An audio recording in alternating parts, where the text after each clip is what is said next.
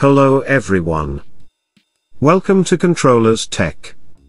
In my previous video about FreeRTOS, I covered how to send or receive data using queue. A queue can only hold the data of same type. If we want to transfer the data of different types, we have to use structure queue, and in this video, we are going to discuss about it. We will start by creating the project in Cube IDE.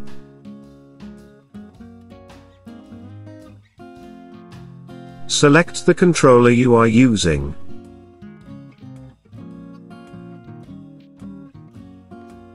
Give some name to the project, and click Finish.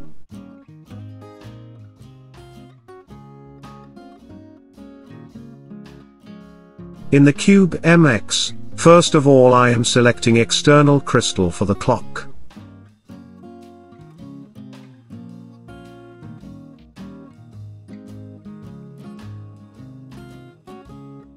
Go to Sys, and select the time base anything other than SysTick. I am selecting timer 6. UART2 is to communicate with the computer.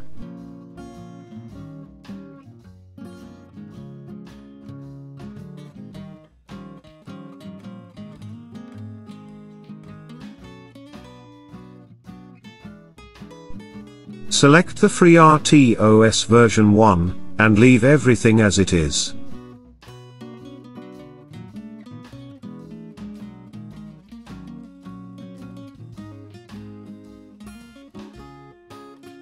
This default task will be created, and we will deal with it later. Now go to the clock setup. The crystal is 8 MHz, and I want the controller to run at 180 MHz.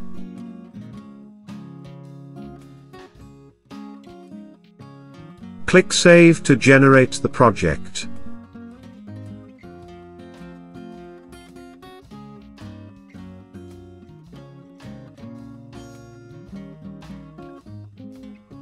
I am not going to use the CMSys API, so go to cmsys.h file, and copy all these. We will include them directly in our project. Comment out the CMSys file. We will remove the default task-related functions, which were generated by default.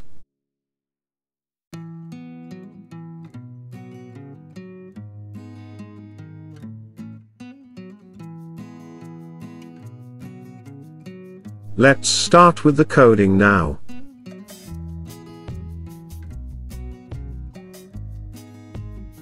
First, define the queue handler.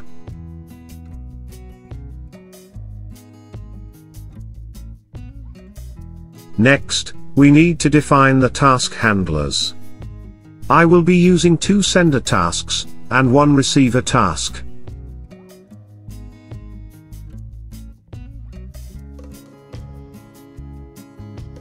Like I said in the beginning, that we will be sending different data types to the same queue.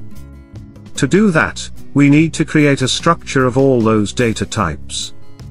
I am creating this structure, which have a pointer to the character, an integer, and an unsigned 16-bit integer. Let's call it my struct.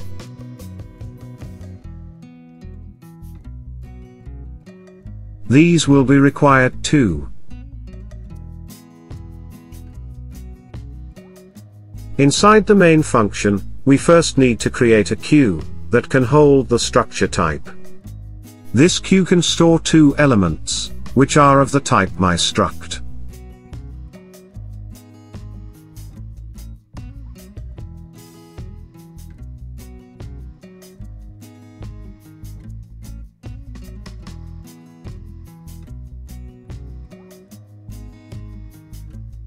These string will be printed, based on if the queue was created or not.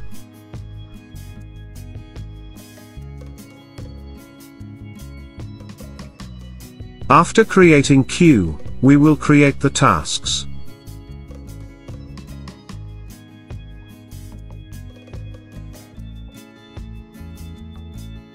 Looks like I forgot to define the task functions. Let's define them now.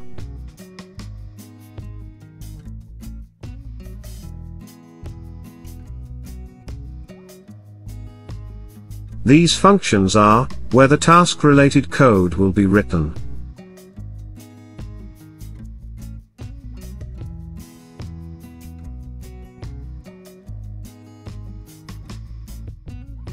xTaskCreate takes the following parameters: task function, some name of the task, stack depth, the parameter to the task, the priority of this task, and the handler of this task.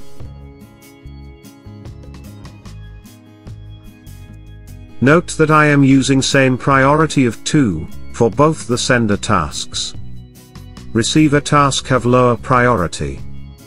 After creating the tasks, we will start the scheduler.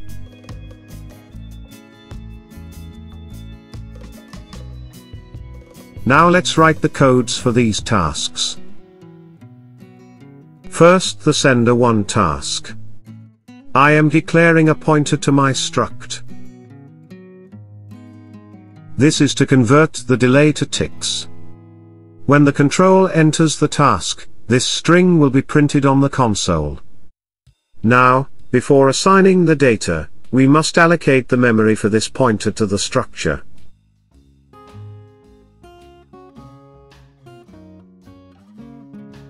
To do so, we will use pvportmalloc function. It's defined in the portable.h file. It takes size as the parameter. There is also vportFree to free the allocated memory. I am guessing you are already familiar with the malloc function. pvportmalloc is also the same, but you can consider it as safer when using the FreeRTOS. The size of memory we need is same as the size of my struct.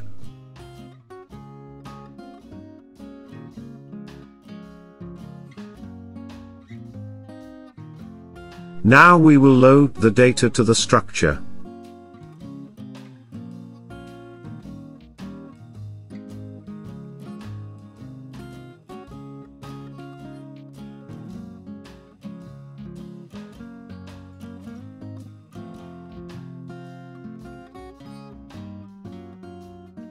And then send this data to the queue.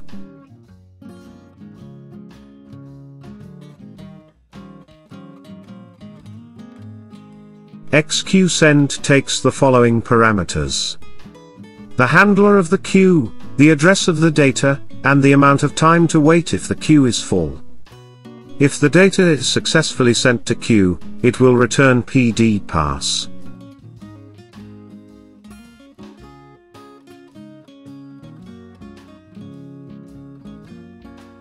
And this string will be printed to the console.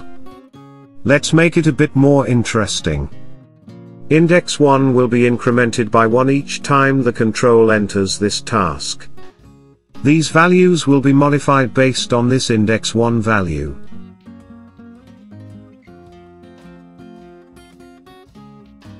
And at last, this task will go into suspension for 2 seconds. Similarly, sender task 2 will also send the data to the queue every 2 seconds.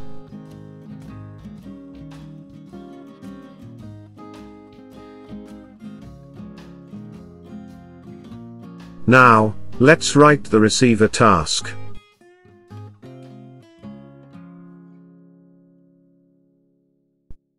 Our ptr to struct is another pointer to my struct. This is where the received data will be stored. Converting 3 seconds to ticks.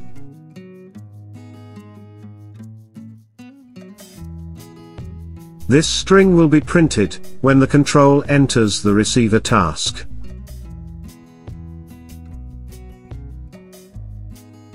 Now, we will receive the data from the queue. xQReceive takes the following parameters: the handler of the queue, address of the variable where the data should be stored, and the wait time in case the queue is empty. It will return PD pass if the data is received from the queue. Here we will allocate new memory location to store the string. I am expecting the size of string could be 100 bytes. Whenever you are using sprintf in the FreeRTOS, make sure you allocate the memory like this. Otherwise, sprintf will cause hard fault error. This string will be stored in the PTR pointer location.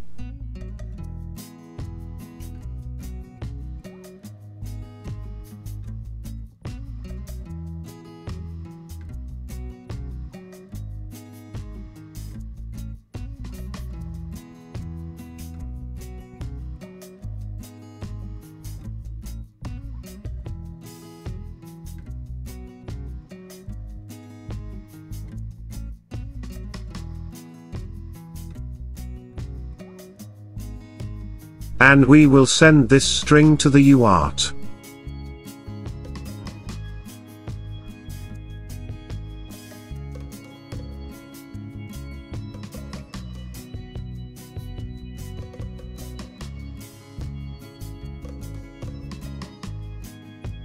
After sending, free the location of the PTR that we just created. We must also free the memory that we allocated in both the sender tasks. So we will use vport free, and the argument will be the rptr2 struct. This way the memory will be free for the pointer, which was received by the queue, and the other pointer will be safe. I will demonstrate this in a while.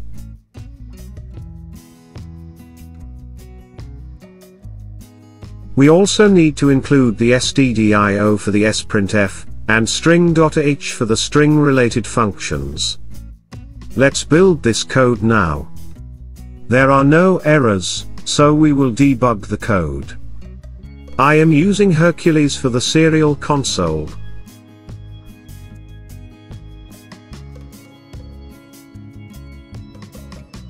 Let's run this now.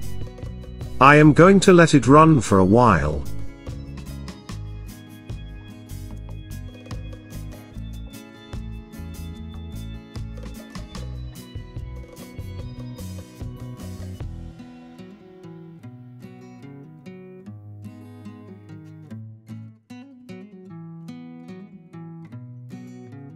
So the queue was created successfully. It entered the sender2 task, sent the data to the queue, and task got suspended. Somehow the data is not printing properly here. So we will just look at the received data. Data from sender 1 is printed. Data from sender 2. Again from sender 1, with new counter value of 2, and large value increased. Same result from the sender 2 task.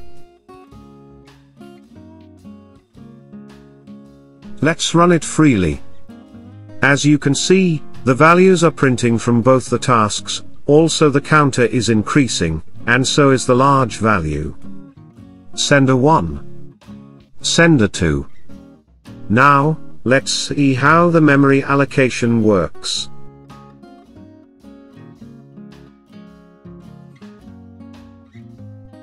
Reset the debugger.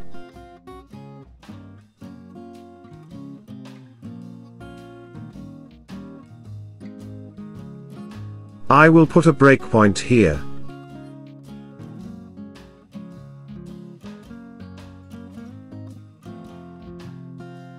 And here.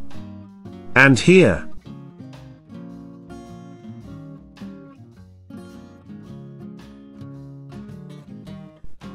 Note that I am watching this in the Variables tab, and not in the live expression.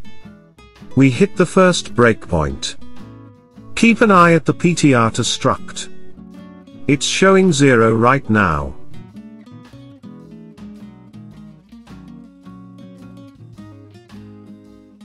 When I stepped over this function, memory gets allocated for the PTR2 struct.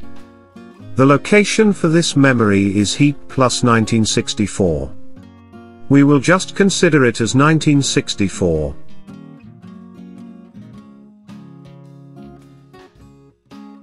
Let's run the code again. We hit another breakpoint in sender2 task. Step it over. The memory PTR2 struct is now 1988.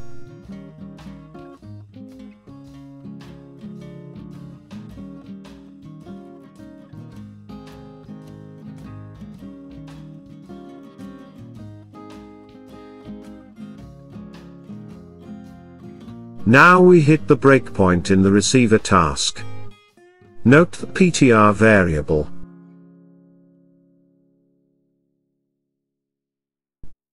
The memory allocated for it is 2012. Also our PTR to struct have the data from memory 1964, which is associated with sender 1 PTR to struct right now.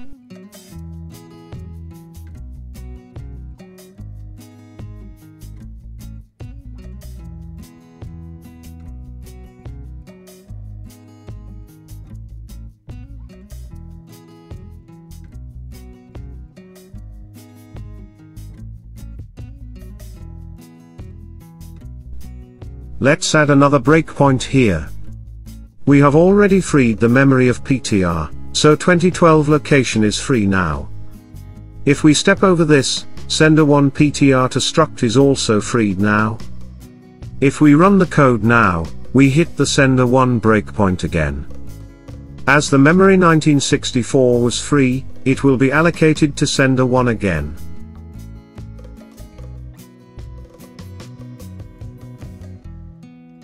Let's run it. We hit the sender 2 breakpoint. The memory 1988 is already occupied, and next free slot is 2012. Here 2012 will be allocated for the sender 2 PTR to struct. Guys, this is just the memory allocation, as the queue already have 2 waiting elements, so sender 2 can't send the data to the queue right now. We are in the receiver task right now. Note that, our PTR to struct have the data from the memory location of 1988, which was allocated to sender 2 task before. PTR was allocated the memory at 2036, and was freed in the previous step. After running this statement, memory location of 1988, which was associated with the sender 2 task is also freed. Again we are in the sender 1 task. The lowest slot available right now is 1988, and this will be allocated to the sender 1 PTR to struct. This is how the memory allocation works. As I mentioned, we free the memory after receiving the data, and this way, only the memory allocated to the pointer that we received, gets free, and other data remains safe. This is it guys. I hope you understood the concept of structured queue, and how to use the memory allocation in FreeRTOS. You can download the code from the link in the description. Leave comments if you have doubts. Be safe, and don't step out of your home. Have a nice day.